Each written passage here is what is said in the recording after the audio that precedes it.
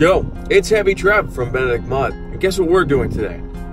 We are going to maple-capped guitar Mecca, the Paul Reed Smith factory in Maryland. I'm floating around Maryland for work. Look at me. I look all professional and shit. You used to see me in like, crappy t-shirts and stuff in my basement. But we're gonna go see where the instruments from all of the mid-2000s rock and roll came from.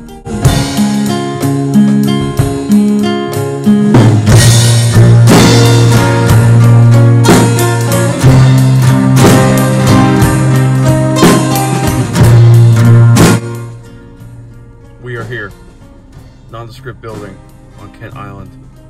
If I see Paul Reed Smith, I'm probably gonna cry. No, seriously, I'm probably gonna cry. So don't judge me if that happens. So cool. Number 2.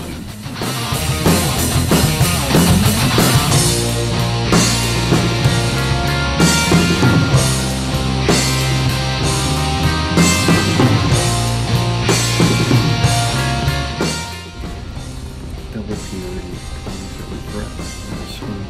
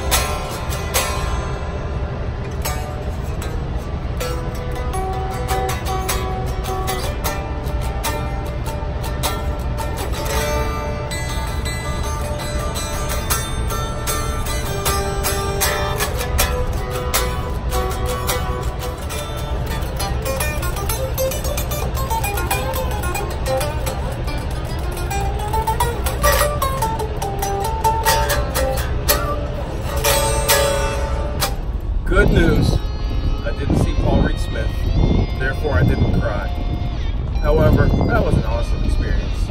I didn't get to go on the factory tour because I suck at planning and didn't call that. However, the factory store was pretty sweet. All those guitars from Paul Reed Smith history, it was just cool to see how the company has evolved and innovated so much in the past 3 decades. I also got to play a McCarty 594. I was blown away by how light that body was, and just how manageable that instrument was. I thought that thing was going to feel like a freaking log hanging off my shoulder or sitting in my lap while playing. Very ergonomic guitar, if that makes sense. Just easy to play. And then I played a guitar I've lost it over since I was probably about 12 years old with the Tremonti model. Initial thoughts: the body is much smaller than my single cut. My 2000, I think mine's a 2006 single cut. Actually feels more like an S2. I thought the neck profile would be more pronounced in terms of it feeling smaller, because it is the thin profile. But really, I didn't notice much difference. Yes, my single cut feels really hefty compared to the Tremonti model, but frankly, it was like a childhood dream to play that thing, and really had a good time, as you can see from the clip. Of course, no touristy trip would be complete without buying a couple t-shirts. I did that. All in all, it's been a good trip. All right, kids, that's it for me. I'm heading back over the Bay Bridge. Gotta get back to work. This was a fun little stop during my travels with work to check out the Paul Reed Smith factory. I came, I conquered, and I'd like to come again. Heavy trip out.